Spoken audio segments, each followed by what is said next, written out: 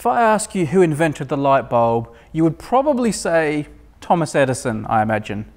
But if you ask Keith, well, obviously he's going to tell you it was a fellow of the Royal Society and probably someone from the northeast of England, knowing you. Of course. The light bulb is no exception. Who are we talking about? What's the object? We're talking about Sir Joseph Swan, inventor of the light bulb. Joseph Swan, inventor of the light bulb. You're going to upset some people here. You're going to have to justify this claim. Actually, yes. I mean, quite a few people invented the light bulb as it happens. But Swan is a local boy to me.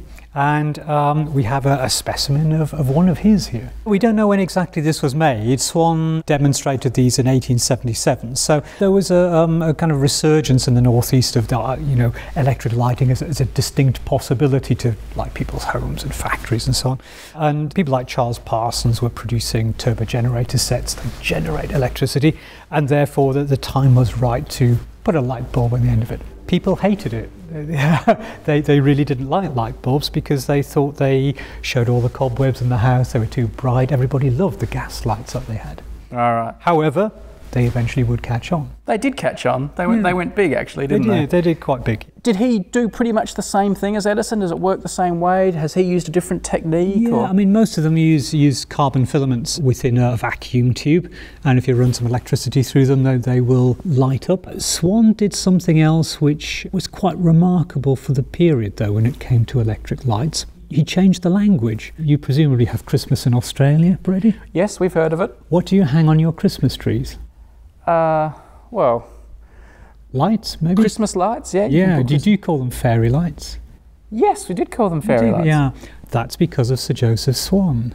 He was given the job of electric lighting a theatre, Savoy Theatre in London. They were doing a production which involved fairies on stage. So he produced little light bulbs to go on the top of their wands, and hey presto, he invented fairy lights. There you go, the father of fairy lights. Yeah.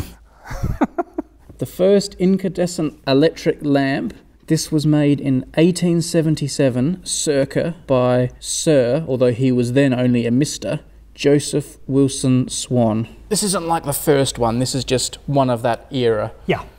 I wonder if this one would still work, like if you put electricity through it. Be interesting to find out, wouldn't it? It was donated to us, unfortunately, without the key to the case. You can see it's a hinged case, so we'll have to get a locksmith on the job to just fiddle around with that and see if we can open it. There's no key? There's no key, no. It's not like those treasure trunks where there's like a secret button. No, I don't think so, no. So Keith, you've got more light bulbs for us, have you? We do. Let me get them for you. Get the box. Don't be deceived by this box, people, but this just happens to be the box it came in. So I'm just going to take 2 bulbs out of this little set. These are very simple things, as you can see. They're hand-blown glass, so you have this little wedge on the end where the glass has been snapped off. And you might just be able to see there are some labels on these ones and some little printed stamps too. Now these date from the 1890s, so they're pretty early ones, and you might just be able to read that. Can I hold one, Keith? Yes, do. It's probably clearer on the pink one here. Can you read that? It says the Edison-Swan. That's right. So Joseph Swan's company merged with Thomas Edison's, and they pretty much sewed up the market for these things. And you can see the name then merged to become a trademark, Ediswan. Ediswan. Like, I was joking at the start a bit at your expense, as if to say that Swan wasn't really the inventor of the light bulb and it was Edison. But these two were, they were together. They were the big dudes. Yeah, they were, yeah. All right.